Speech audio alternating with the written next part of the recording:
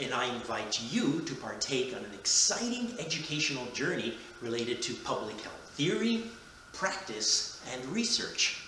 You shall discover on this learning adventure that the art and science of public health is inter- and multidisciplinary in nature, very complex and broad, and continuously evolving over time.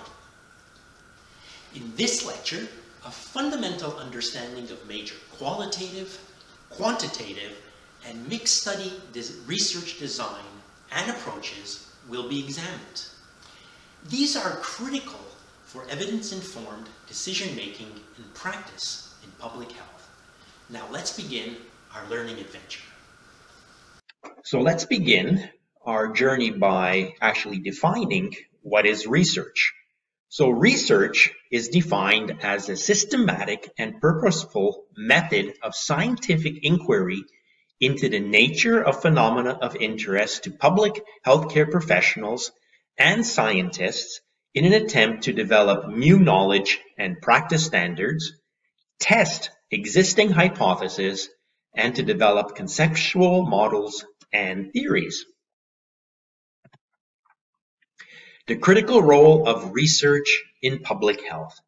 Well, public health is actually defined as a holistic and evidence-informed discipline that seeks to promote, maintain, and/or restore the health and quality of life of individuals, families, communities, and/or entire populations over the lifespan through health promotion and prevention and various primary healthcare initiatives, activities, policies, and/or legislations.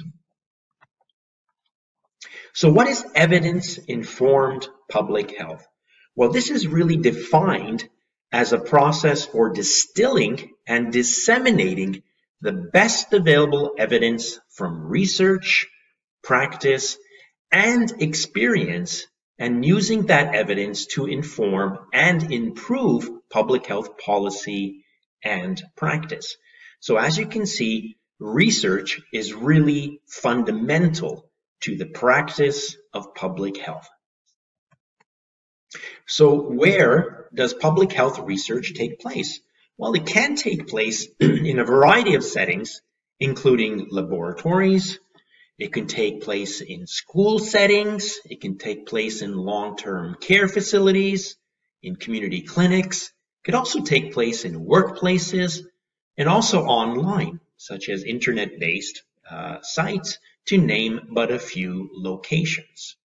So here we see a photo of some research related to microbial resistance taking place on the left in the lab. And conversely, on the right, you actually see a mobile scientific research team. And I shot this van actually when I was in Japan, traveling about. Why is research important to the practice of public health? Well, as public health care professionals and workers, you will be required to integrate data and research findings into your practice on a daily basis. You will be required to critically appraise research reports, identify and implement safe and effective primary health care interventions for public health practice as well. So for example, if you're interested in designing a public health cyberbullying prevention awareness website, you would have to do an examination of the existing empirical and gray literatures related to this topic and see how best to address this growing public health concern. So why is research important for the practice of public health? Well, research is also needed to generate knowledge about public health education, how it is administered, and also the cost effectiveness and return on investment, or ROI, for healthcare services administered across the lifespan. So here's a classic example of a primary intervention. This is the annual flu shots. So we know as a fact that for every dollar spent on immunization, This results in a $16 return on investment, or 1,500%. What is basic research? Well, basic research is defined as activities undertaken to extend the base of knowledge to public health, or to formulate and or refine an existing conceptual model or theory. So for example, we know that approximately 75% of currently re-emerging and newly emerging infectious diseases globally are zoonotic in nature, meaning that they come from animal sources and eventually affect humans. So we know bats, for example, are suspected as the zoonotic source for both SARS and also COVID-19. What is the purpose of basic research? Well, it's to solve problems, to make decisions related to healthcare delivery or services, and to predict or control outcomes in practice situations. For example, research has shown that poverty, access to clean drinking water supplies, and proper treatment of sewage are major social determinants of health across the lifespan. Over here on the right, you see a photo of a squatter's home that I took in Hong Kong. And this particular squatter's home was built over an open sewer here that you can see in this picture. This shack was approximately 10 feet by 8 feet. And inside, when you went inside, there was a hole in the ground, and where all the feces and urine and so forth were going to that open sewer.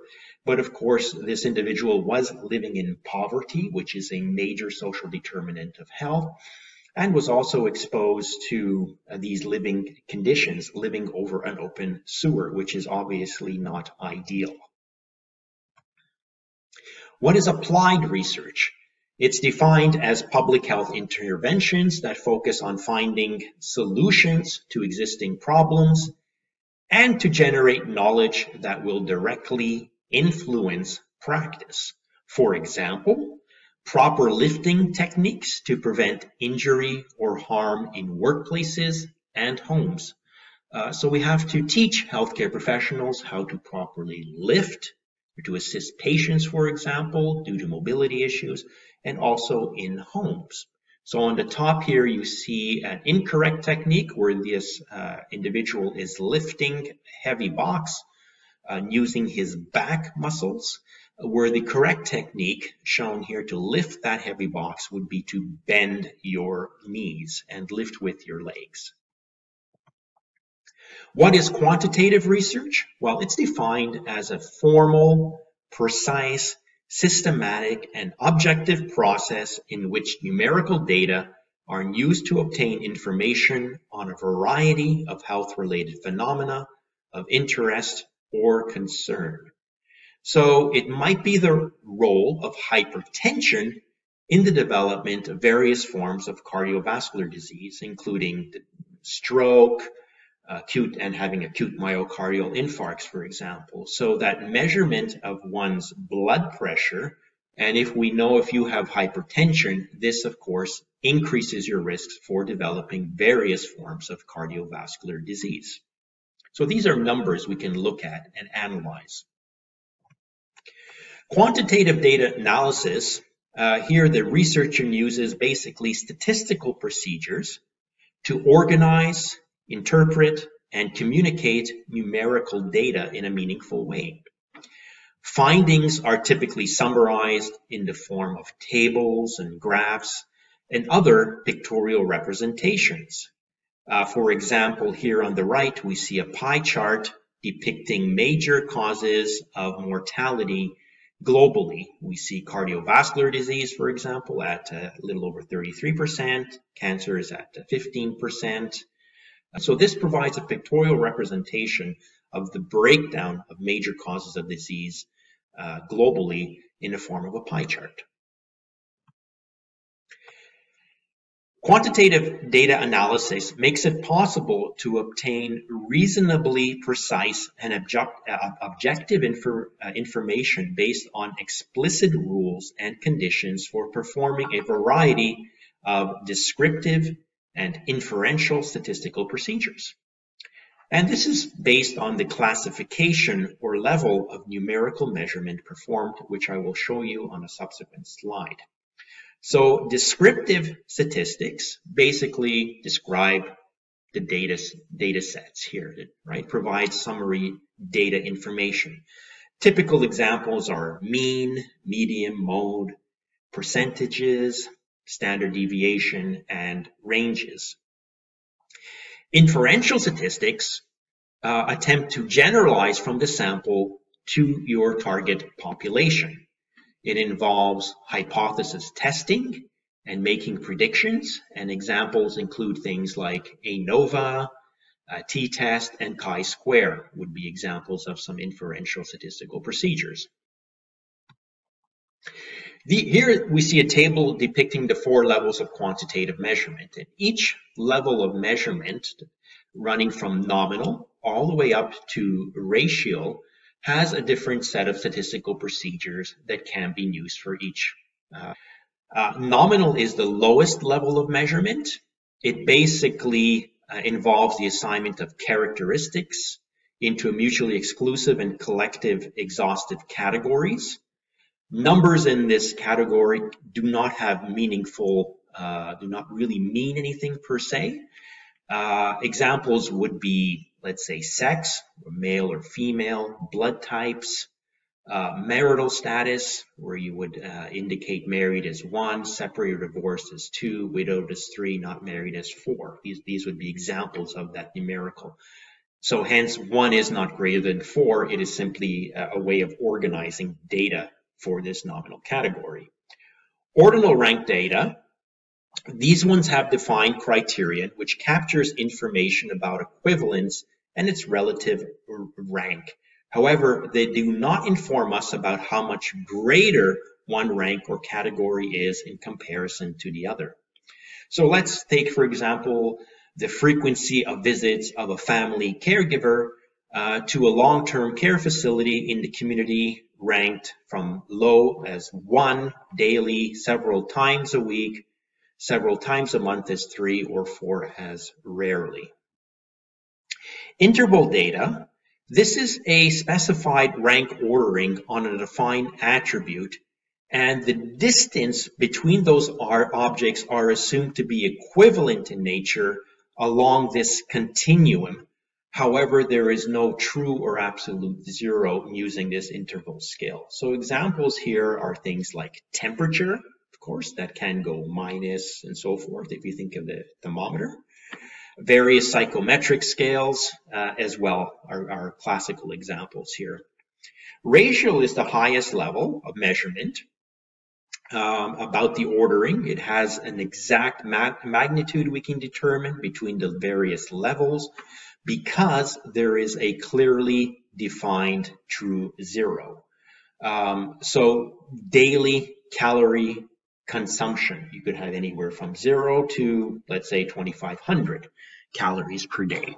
Weight, height, lipid biomarkers, physical activity duration per day, right? These are classical examples of ratio level data.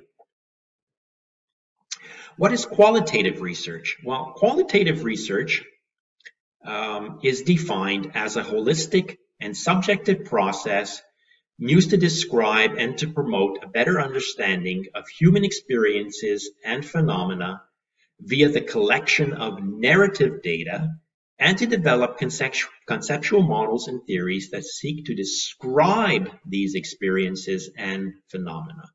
So it might be, for example, the perceptions of clients who use telehealth services and living in rural and remote parts of Canada. Analysis of qualitative data is a dynamic, intuitive, very cerebral, and creative process that is more fluid in nature due to its holistic nature in comparison to the more linear and formulaic nature of quantitative data analysis. In fact, the researcher is the instrument here. They don't have any measuring rulers, they don't have any scales. The researcher needs to engage in that critical and creative process for analyzing the data. So how is this accomplished? So here's a pictorial representation.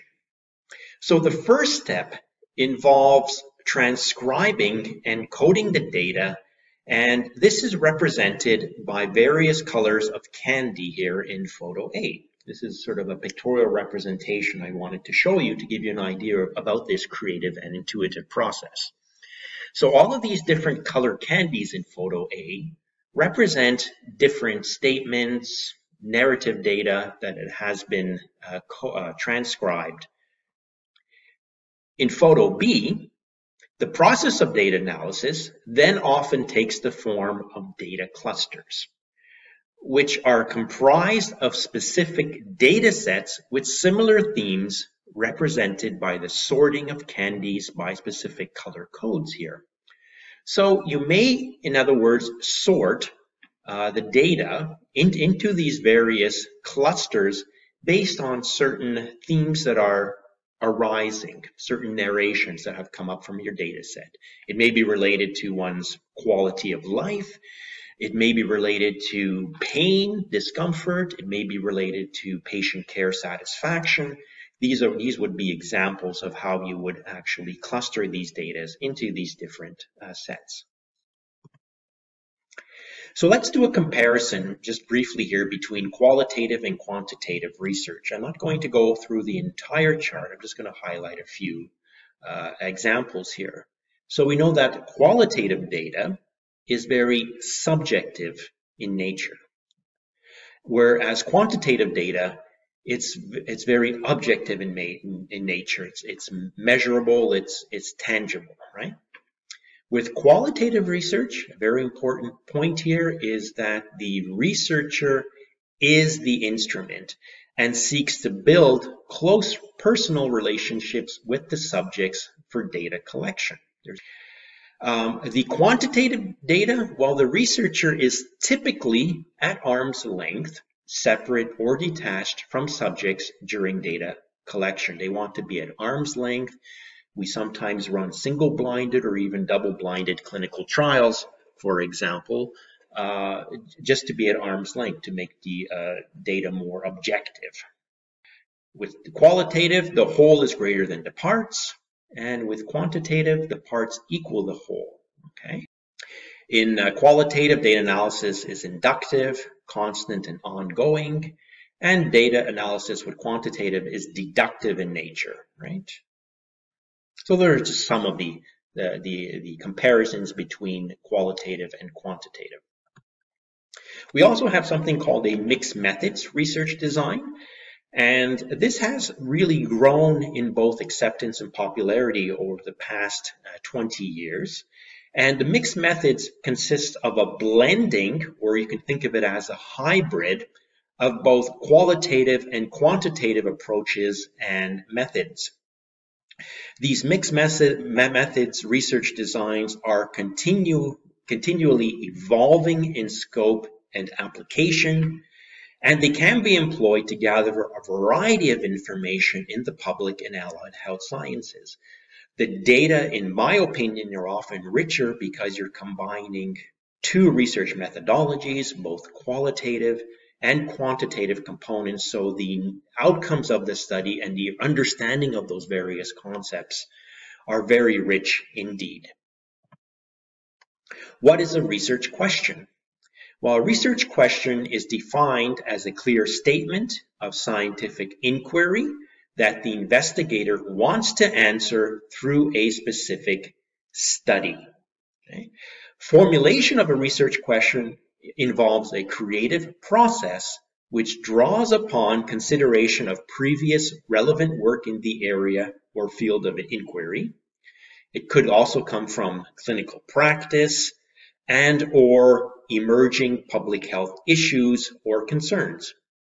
Examples would include obesity, and immobility trends that are happening here in North America, aging population, and the development of various non-communicable chronic disease rates are increasing, the COVID-19 pandemic, etc. Research questions are employed by both qualitative and quantitative researchers. What is a hypothesis? This is defined as a prediction statement made by the researcher regarding the expected relationships between two or more variables. In fact, a hypothesis is regarded as a microtheory.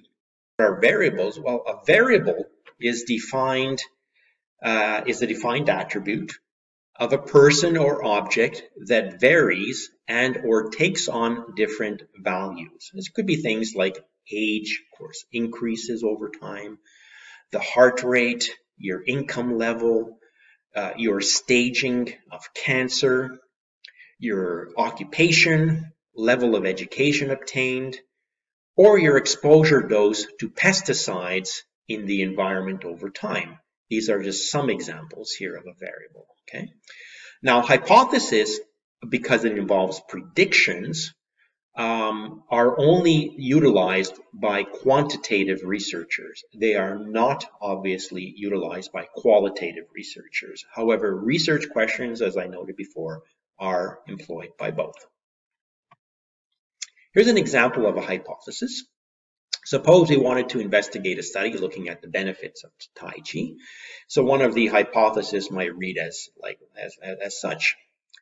Older adults with rheumatoid arthritis who engage in Tai Chi exercises at least 3 times weekly for 30 minutes each session will report increased quality of life and decreased pain and discomfort in comparison to sedentary controls with rheumatoid arthritis. All right, so we're making a prediction here about the benefits of Tai Chi in terms of pain and discomfort and quality of life measures.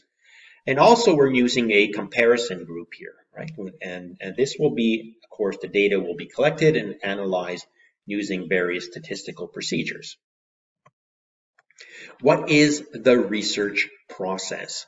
Well, the research process is defined as a series of 9 major steps and techniques used to structure a study and to gather, analyze, interpret, disseminate, and apply data and information in a systematic and formalized fashion. Here's a quick overview of the 9 major steps of the research process. You see it here in this diagram. And we will examine each step in the subsequent slides in more details. The step 1 involves the identification of a problem. It is also referred to as the conceptualization phase.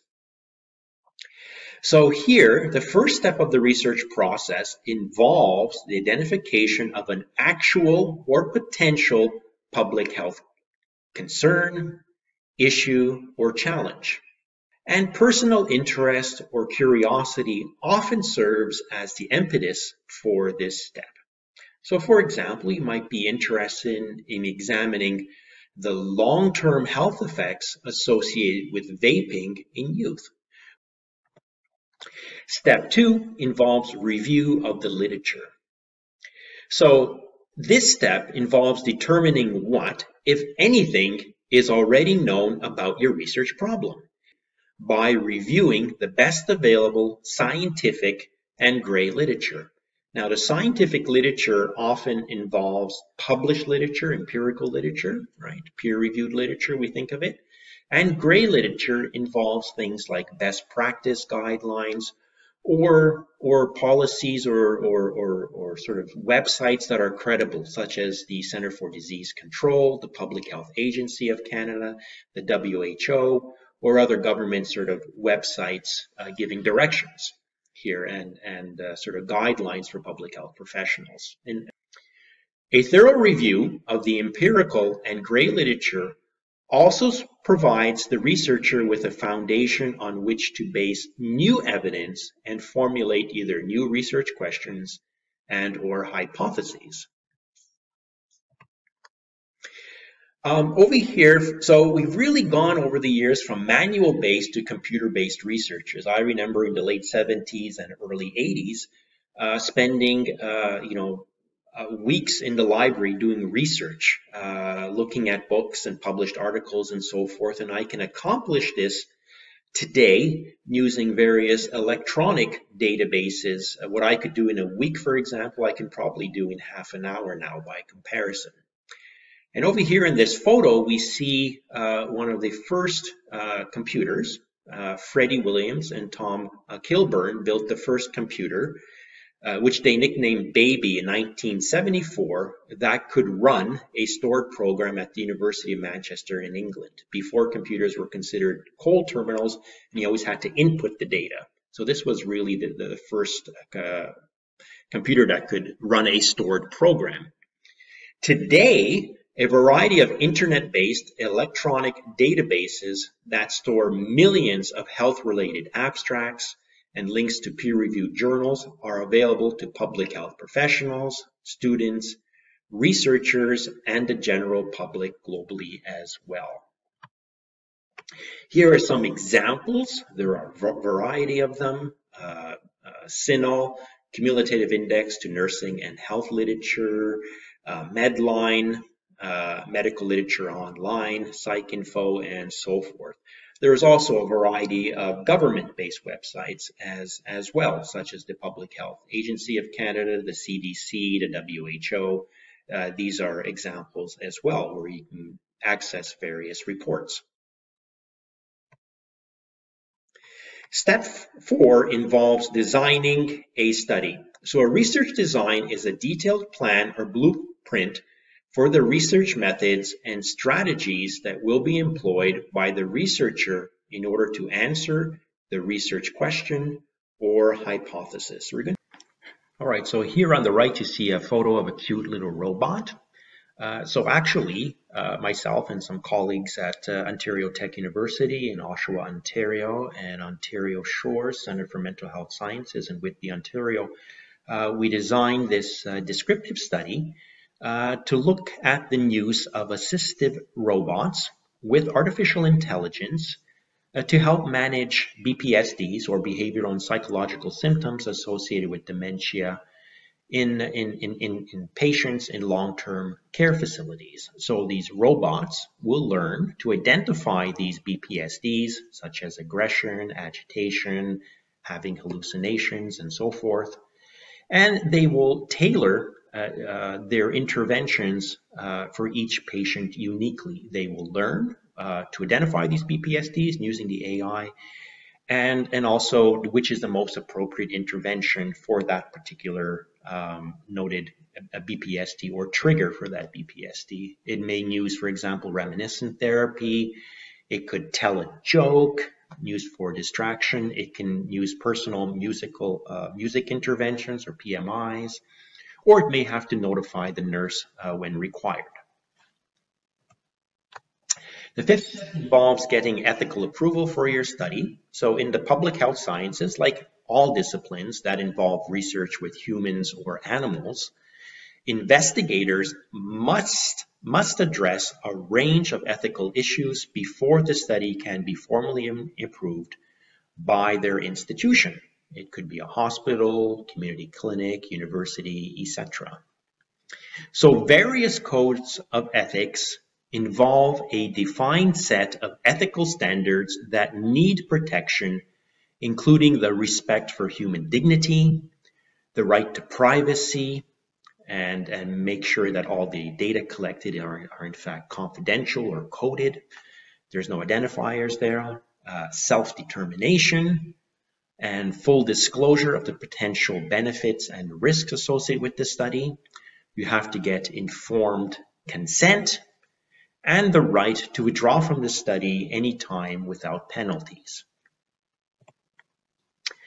Step 6 involves the collection of data. So quantitative researchers collect data employing highly structured and predetermined data collection plans and protocols. They may utilize, for example, a wound healing scale. They may be measuring the length of the incision, or various pain scales, like the McGill pain scale, for example, for assessing that wound. Data analysis, step 7, the analytical phase. The main objective of data analysis, regardless of the type of data collected, be it quantitative or qualitative, is to formally organize and structure the data so that the researcher can extrapolate the meaning of the data in terms of the research question posed and or hypothesis stated. Step 8 of the research process involves determining the strengths and limitations of the study.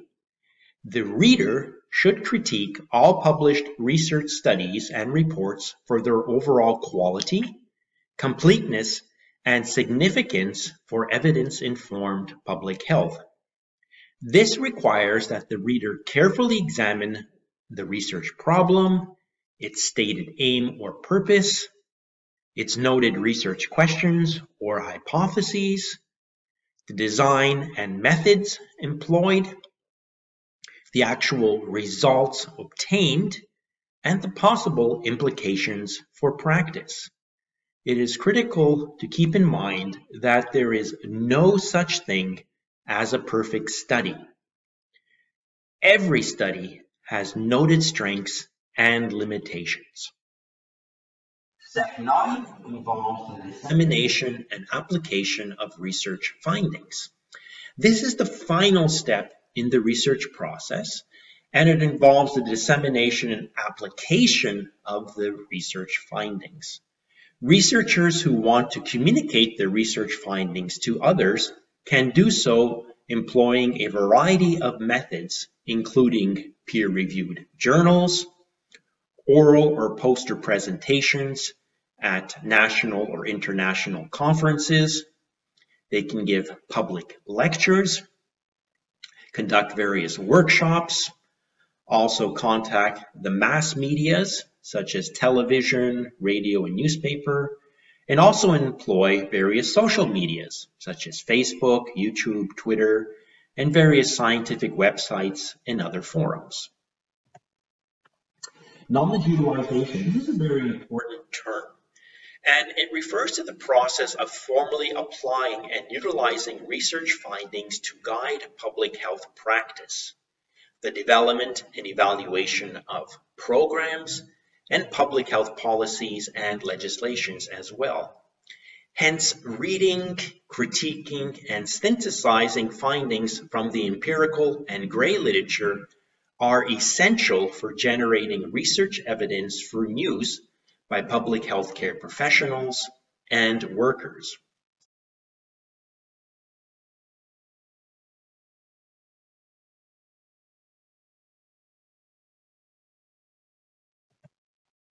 Well, that's all, folks. Thank you very much for listening to this lecture, and I hope that you listen to others in this lecture series related to public health. Cheers.